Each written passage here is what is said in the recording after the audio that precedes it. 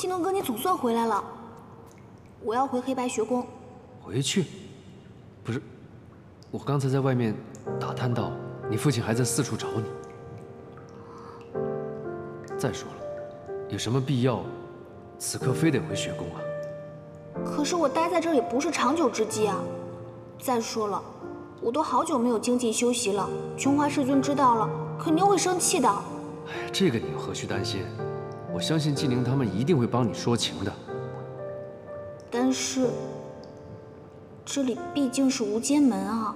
我就知道这才是你的心里话。我原本就准备带你离开的。离开？你带我去哪儿？去了就知道了嘛。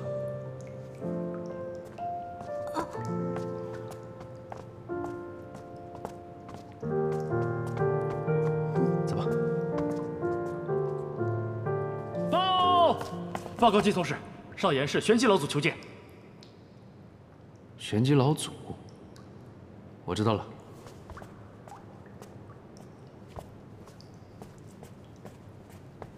老祖请。玄机老祖，我就是季从使，听说您找我有事。啊，听闻门主受了伤，我特意带了上好的金疮药，望能助门主早日康复。其实门主的伤势并不严重，况且已经上过了伤药。不过，您这份心意，我一定会亲自转达。啊，季从使太客气了，门主对我们少渊氏颇为照顾，为门主分忧，是我等分内之事。我还有事，就不陪同玄机老祖了。啊，既然如此，请便。哎，且慢。不知道季从使来自哪个氏族啊？不瞒您说，我从小就是个孤儿，这无间门就是我的家。啊，打扰了。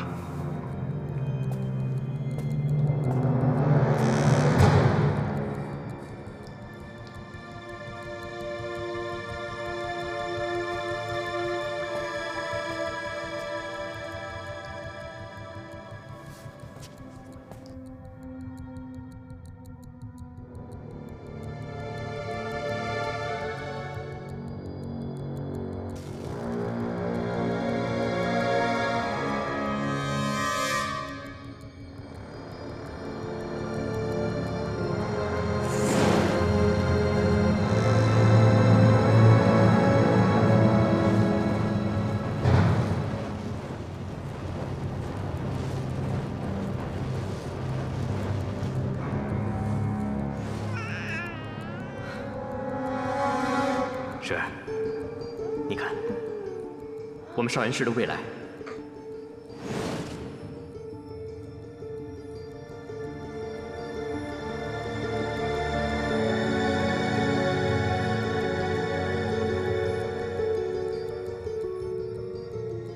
徒儿，不枉我这些年苦苦寻找少主的下落。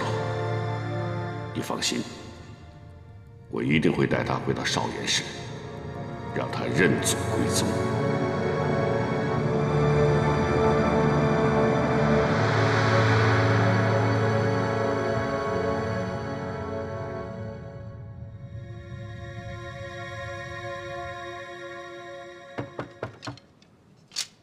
来了。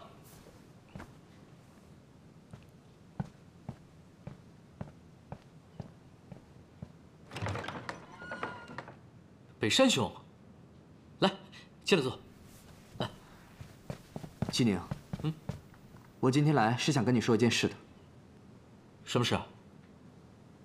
我前人设法捕捉东七，眼看就要成功的时候，却被东七刚刚提拔的手下给阻挠了。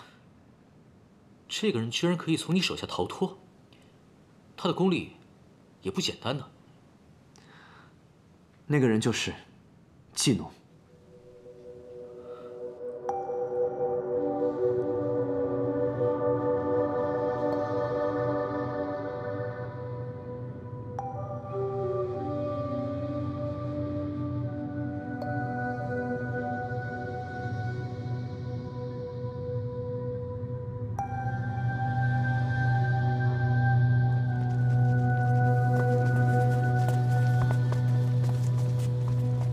启禀老祖，无间门继从使纪农带到。你们下去吧。是。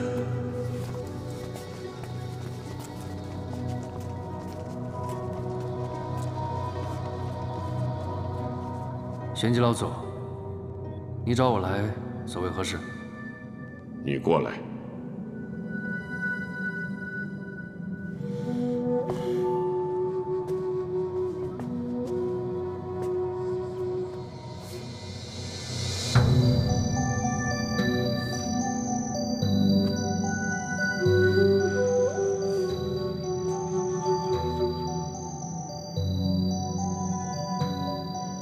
这是你父亲。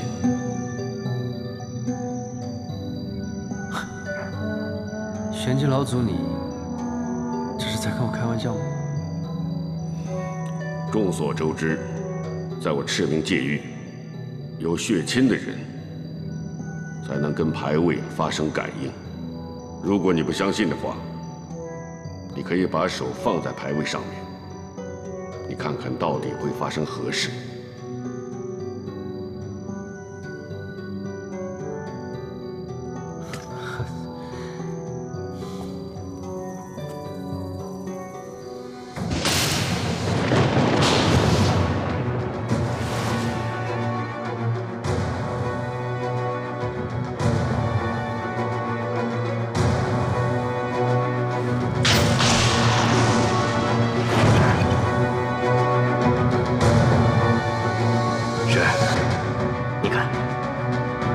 少元师的未来，姐，你答应我。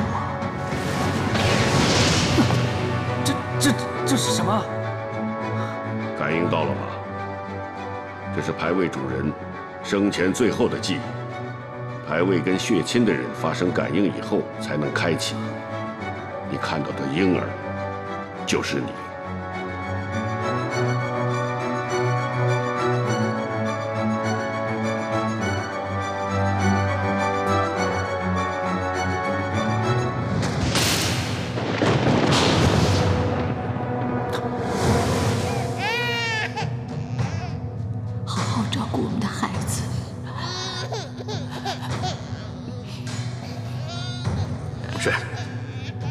水儿，你怎么了？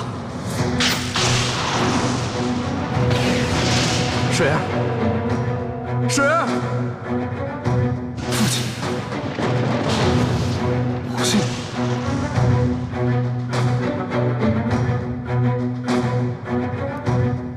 徒儿，遗水已经去了，你节哀顺变吧。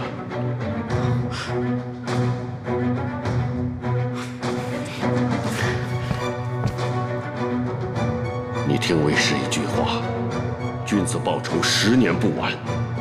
你现在去找纪氏报仇，实在是太危险了。你让为师怎么放得下心呢？若不是他们将我囚禁，水儿根本就不会情绪激动，难产而死。姬川，你这笔账，一定要找纪氏清算。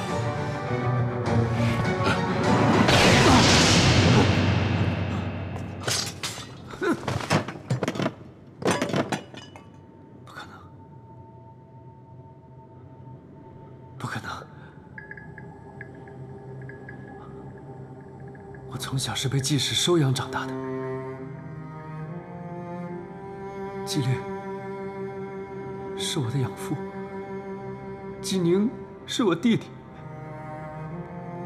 纪一川视我为己出，他又怎么可能杀我父亲，害死我的母亲？纪氏之人卑鄙奸诈，他们表面慈悲将你收养，其实就是他们杀了你的父亲。纪一川就是你的杀父仇人。这20多年来，我每天都在寻找你的下落。曾经以为此生都不会再相聚了，但苍天有眼，如今我终于找到了你。你要记住，你不是孤儿，你有父亲，你有母亲，你是少严氏的人。从现在开始，我就是你的师公。只要师公有一口气在，我就会助你重振少严氏，也会助你成为驰名界域的霸主。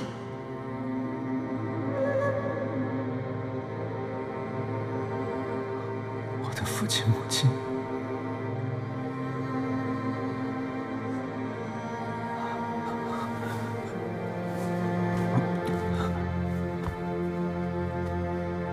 师公，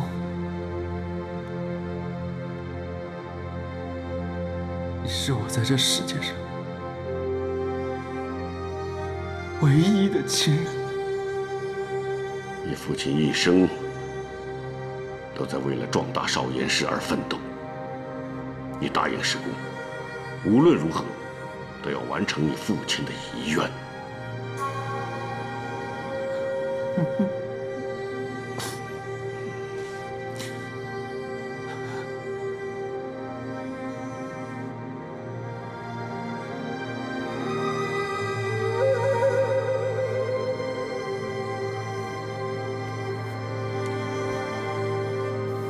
发誓，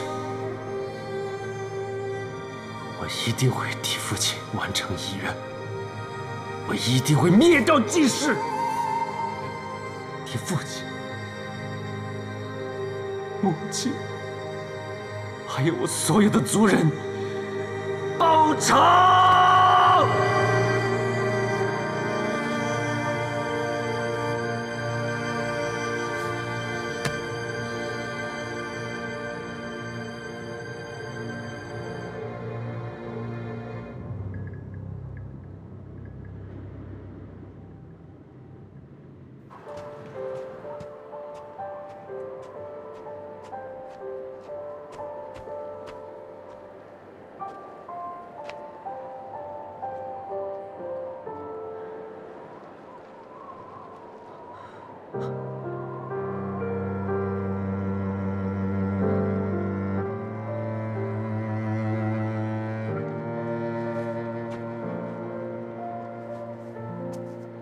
纪农哥，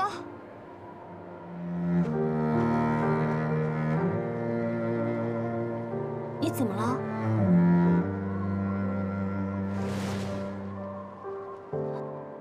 你拿着刀干嘛？我就想来看你一眼。你放心，我答应过你的事我没忘，今后我不会再来了。我会让墨尘照顾你。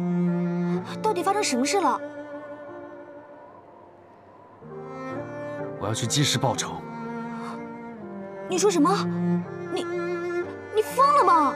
对，我要是没疯，又怎么会与杀父仇人相处20年？我要是没疯，又怎么会与纪宁称兄道弟？你告诉我究竟发生什么了？你先别冲动，这件事情是不是有什么误会啊？ 误会，唯一的误会就是我知道的太晚。你等等，你别冲动啊！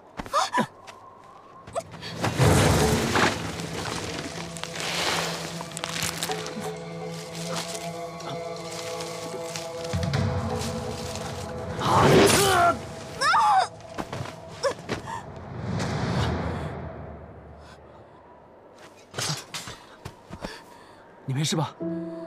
没事。你宁愿自己受伤，也要护着纪宁。我这么做，不光是为了纪宁哥，更是为了你啊！为了我？你和纪宁哥从小一起长大，我看得出来，你是非常在意他的。但若你这次真伤了他，你心里真的会好过吗？ 在我心里，也一直把你当作哥哥一样看待，我又何尝不会在意你的感受？可你现在至少要先让我知道，到底发生了什么事吧。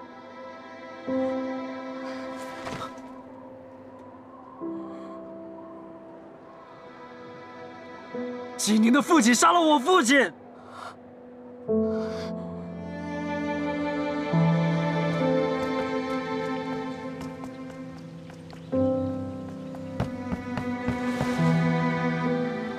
纪宁，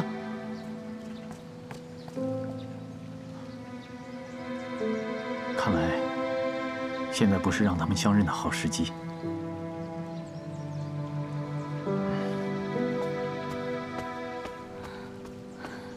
大师兄，你看到纪宁了吗？纪宁应该是去无间门了。无间门？北山百威告诉我，纪农加入无间门了。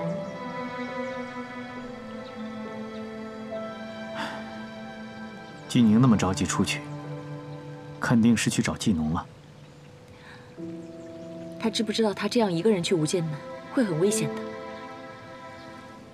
北山百威跟我说，之前他们在围剿东岐的时候，纪农不惜以命相救，这说明纪农肯定是自愿的。我还听说纪农已经是无间门的从使，他的地位仅次于童鱼和水翼。我跟你说的这些，足以证明了纪农加入了无间门。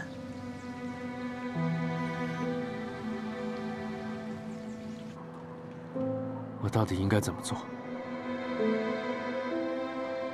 我实在无法想象与纪宁反目成仇，刀剑相向。你和纪宁哥都是我的朋友，作为朋友，我应该帮你报仇。可是你爹并非他所杀，你不应该把错都归结在他的身上，他也是无辜的。你杀了他也不会心安理得，你若杀了他又能怎样？冤冤相报何时了？杀父之仇，灭族之恨，父债子还，天经地义。可纪宁哥他毕竟是你生死相交的兄弟啊！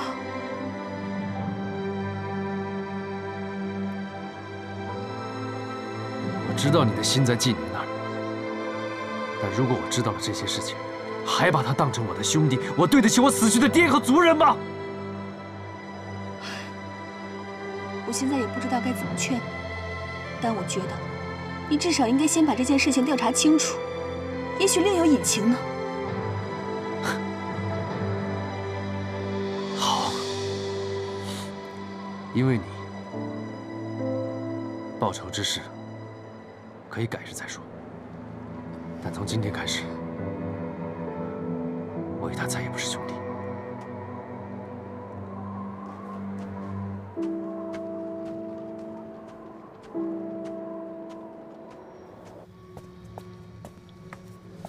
什么人？站住！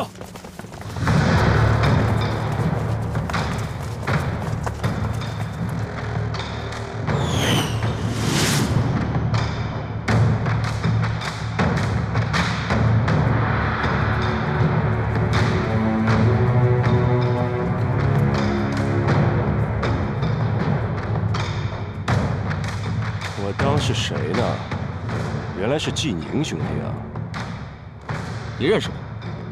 我认不认识你不重要，重要的是你闯我无间门，所谓何事啊？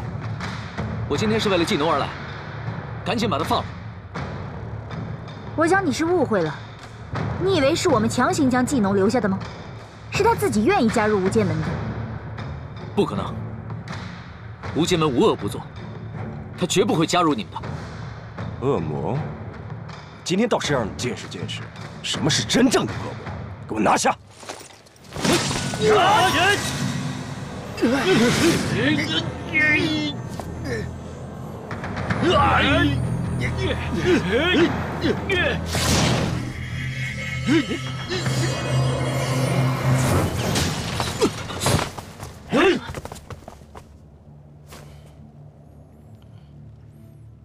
哼，年纪轻轻就要把命放在这里，真是糊涂。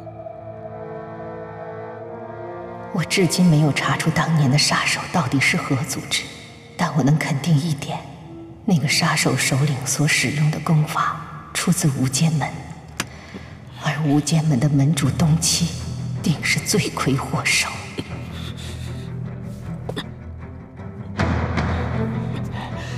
原来你就是无间门的门主东七，我终于找到你了。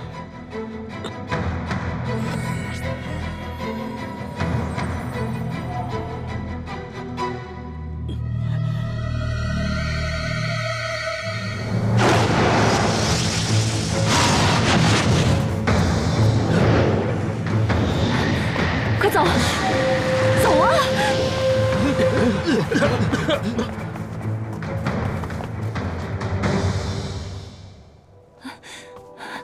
小心！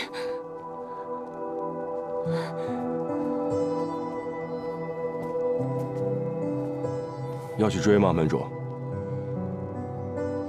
算了，只是2个不知深浅的年轻人。不过刚才那个女子是谁？应该跟纪宁一样，是黑白学宫的弟子。你们速去查探她的身份，不可暴露行踪。有消息立刻回禀。嗯。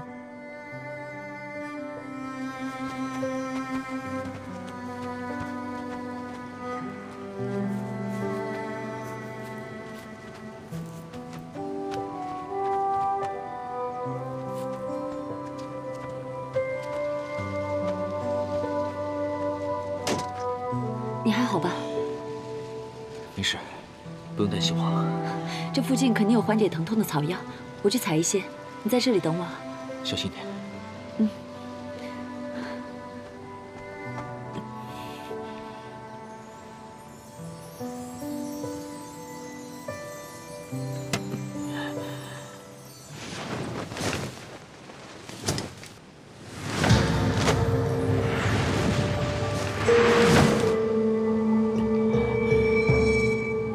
刚才和你一起的那位女子呢？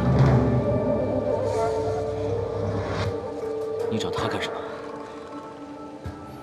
与你无关。东西，20多年前，尉迟氏和凤族的灭门惨案，你可还记得？什么？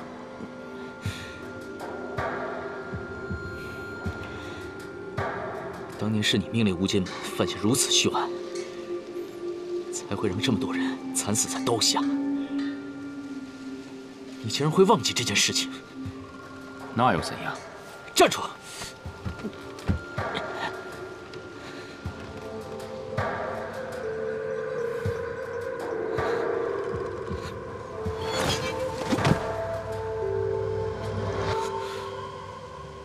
属下呼驾来迟，请门主恕罪。纪农，你真的加入了无间门？是，我是加入了无间门。怎么，你失望了吗？这当中一定有误会。纪农，跟我回纪氏，我们好好说清楚吧。你不要再跟我提什么纪氏！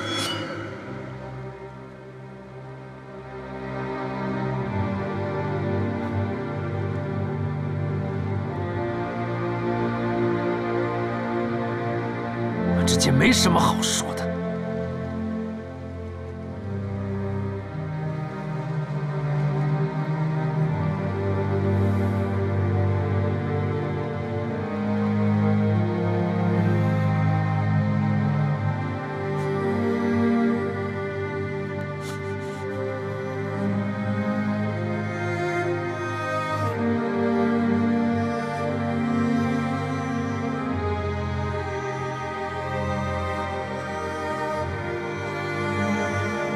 属下斗胆，恳请门主饶他一命。纪农，你别求他，要杀要剐，随便你们。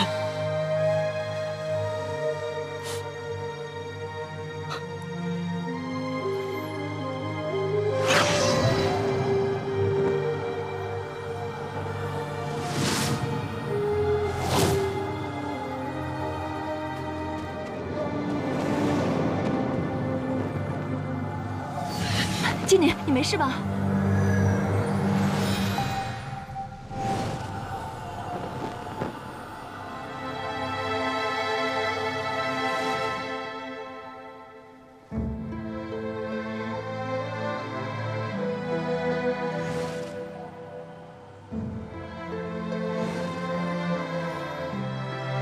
南君，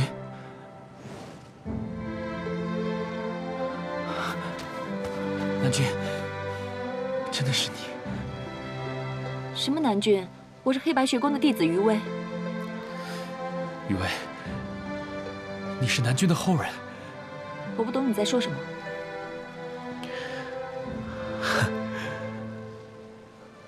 没想到机缘巧合，竟然在这里见到了你。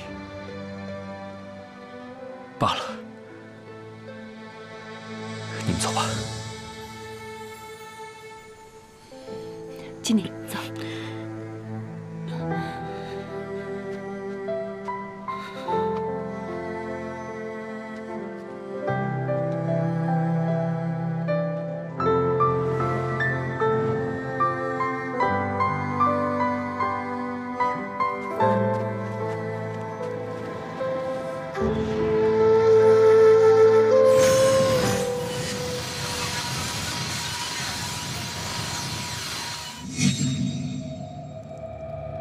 董卿，找我有何事？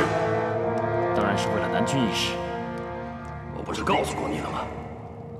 等我解除封印后，定会帮你找到南君后人，救下他，你又何必如此心急？神王，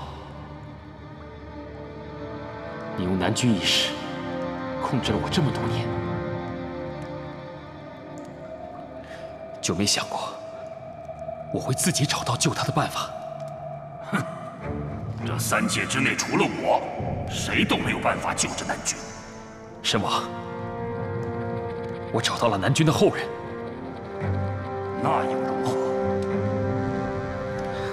你知道，这么多年来，我之所以没有放弃寻找南君，并不是因为我相信你，而是因为我相信南君在等着我，我会找到救他的办法。哼，董卿，这世间的情爱到底有什么好的？难道得到一个女人，比称霸3界，成为天下之尊还痛快吗？对我而言，这3界众生都不及他一人。这种感情，你是永远不会明白的。于薇姐和纪灵哥成天练剑，大师兄呢，没事也老消失，9连也不回来。哎，谁也没空理我，真是太无聊了。嘿，是你啊？你在干嘛呢？哦，你没看见我正在修炼我傀儡的进攻呢吗？我怎么看见你在睡觉呢？我这是在沉思，沉思。你这个木头，可真会狡辩。唉，也不知道现在9连怎么样了。有季农陪着，应该不会有什么事儿。希望如此吧。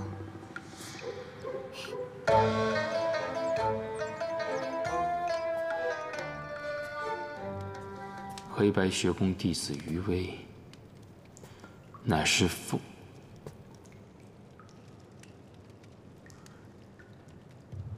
族。凤族23年前被灭门之后，被奠财道人所救，收于膝下。凤族。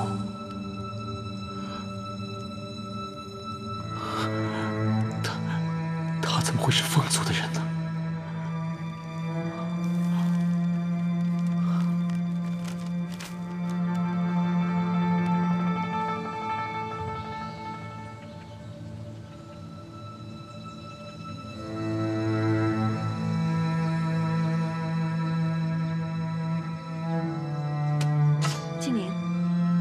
不要再练了，你这样下去身体怎么吃得消啊？要报灭族之仇，以我现在的功力，根本不可能打得过东岐。如果他全力出击的话，我连一招都抵挡不住。灭族之事，你我尚未查清，你千万不要冲动。就算我不眠不休、不停练习，不知道要练到什么时候才能与他匹敌。可是你这样练下去，不但功法不能精进，而且还会损伤自己的身体。这些道理我怎会不知？只要能打败东岐，我什么都不在乎。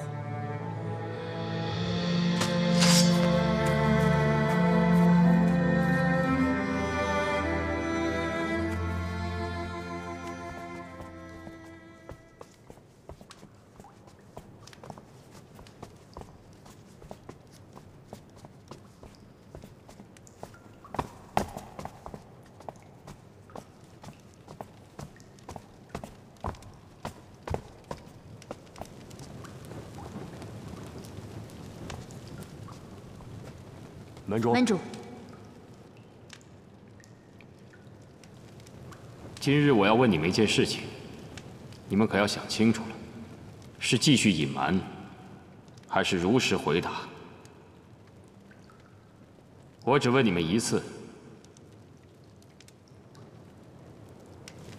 童宇，在20年前，尉迟氏和凤族灭门之事，可是你们所为？门主，属下不明白。属下奉命行事，并未有隐瞒或欺骗门主之行为。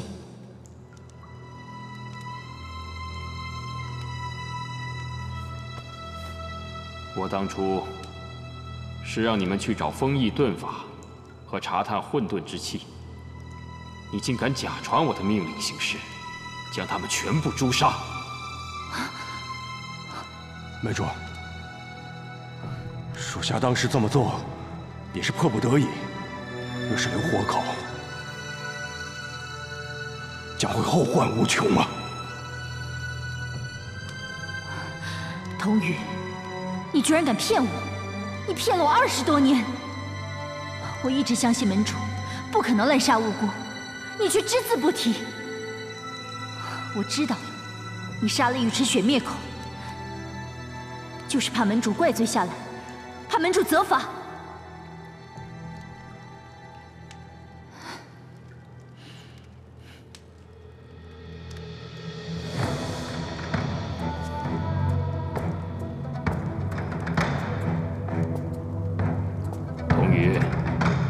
以我对你的了解，你绝对不会擅作主张。你现在就告诉我，此事到底是受何人指使？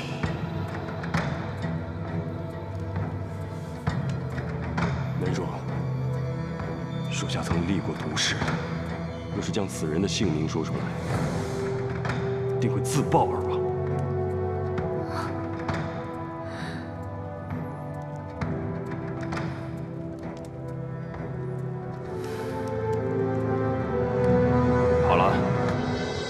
都下去吧。谢门主。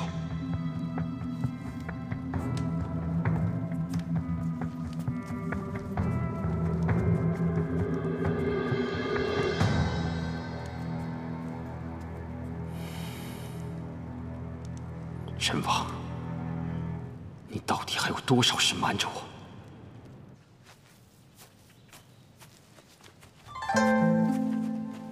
师尊在哪儿？师尊现在在大殿等着你呢。好。百威师兄。哎，师妹，你怎么在这儿啊？师尊要我来商量事情。师妹，你怎么看起来郁郁寡欢的样子？前些日子，纪宁与东岐对战，结果被东岐一招击败。从那之后，他就开始疯狂修炼，不眠不休的。无论我怎么劝他，都无济于事。他尚不知山外有山，人外有人这个道理。这一次打击对他一定很大。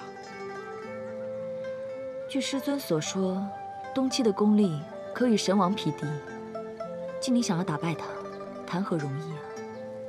短时间之内想要提升自己的修为，确实很困难。不过，也不是没有办法。还请师兄赐教。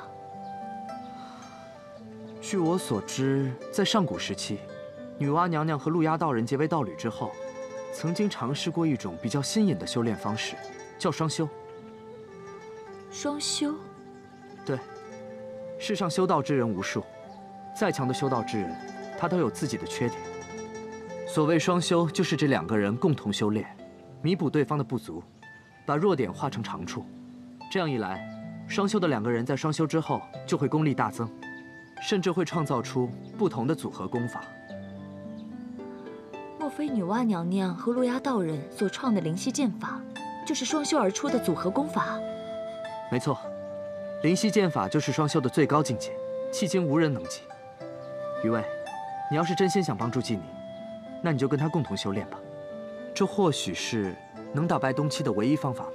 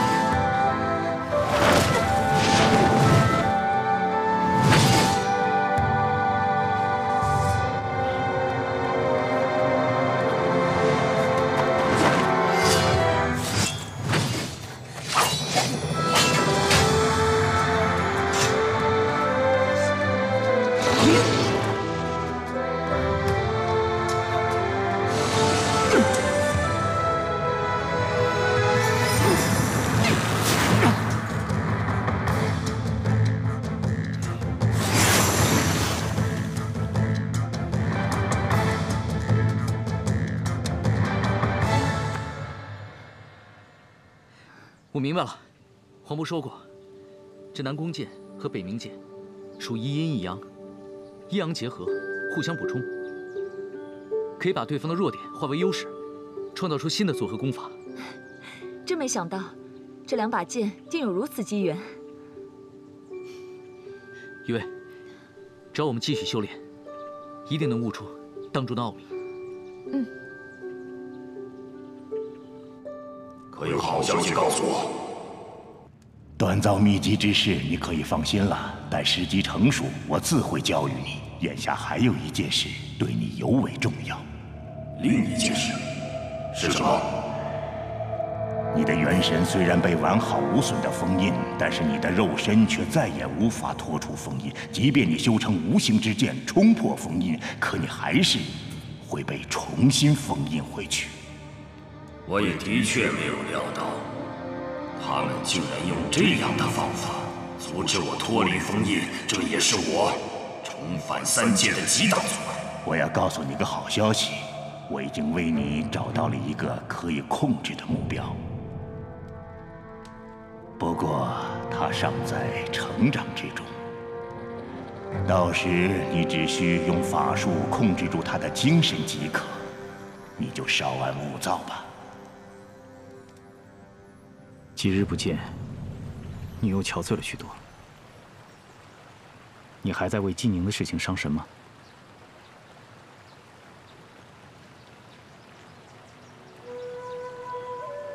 不如我去把纪宁叫来，让你们姐弟相认吧。不要。